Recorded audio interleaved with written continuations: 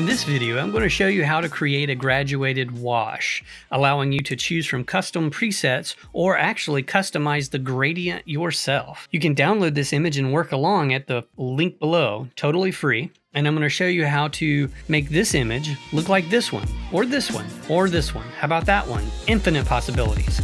So what's the question? Are you ready? It's Photoshop time, and you know the drill. Smack it, whack it, and crack-a-lack it.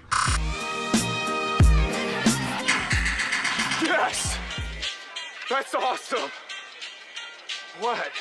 So once you have this image or your own image open in Photoshop, all you have to do, only place you can find this, by the way, is at the very bottom, the fourth icon over, the half black, half white circle, which is to create a new fill or adjustment layer. So I'm going to click on it. And remember when I said everything found in here can also be found up here with these visual icons? There are three that can't. And they're the three at the top: solid color, gradient, and pattern fill. I'm going to come up to gradient, choose it, and I have options. This is the default, black to transparent. I can choose the directionality from linear. I can make it radial. I can change the angle, reflected, diamond. And right now, again, it's black to transparent, so that's why it's affecting the image the way it is. So I'll go back to linear, and I can also change the angle of the gradient. I can spin it around if I want it to come from the top. I'm going to click OK. So looking at this, you're wondering, well, this doesn't look that great. Well, got to do a couple of things first. Let's go up to the layer blend modes and go all the way down to color, because that's all we want to apply is the color. So now you can see how it's actually stripped out the color because it's got the black gradient. So double click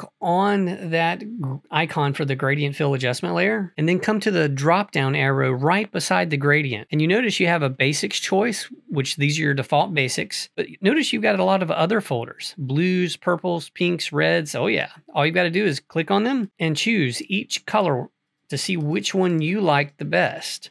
This is a very quick way to use one of the gradient presets. Let's toggle down to pinks,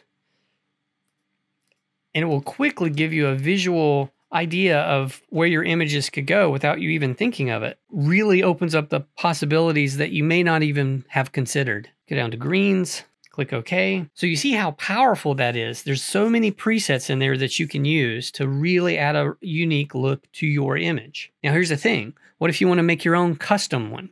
Wait, there's a bonus tip. Again, just double click on the icon for the gradient fill adjustment layer. It's going to bring up this gradient fill dialog box.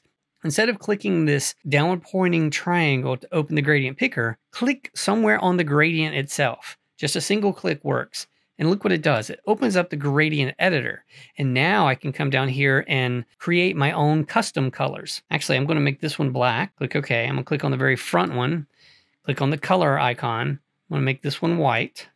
Okay, so now I've just essentially created a gradient map, remapping the tones to black and white. But if you come underneath that gradient bar, see about where I am, about where these other color stops are, and click, and then I've just added a new stop. So now I can double click on that, and it will open the color picker, allowing me to say I want to make all the dark tones blue, maybe not that saturated, something like that. And then I can click over here and double click on it to open the color picker again. And I can either choose a lighter blue for those, or maybe I can go to the warms. And then you can change the distribution of them by dragging them, giving more importance to one over the other, or minimizing them by pulling them this way, making the colors more subtle. I can click OK, click OK. And that's all you have to do to add a custom gradient wash to your images. Yes! Hey, what are you still doing here? It's over.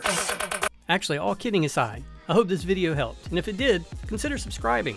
I like subscribers. That's awesome! What? You just took one in the jugular, man! Whoa! Yes!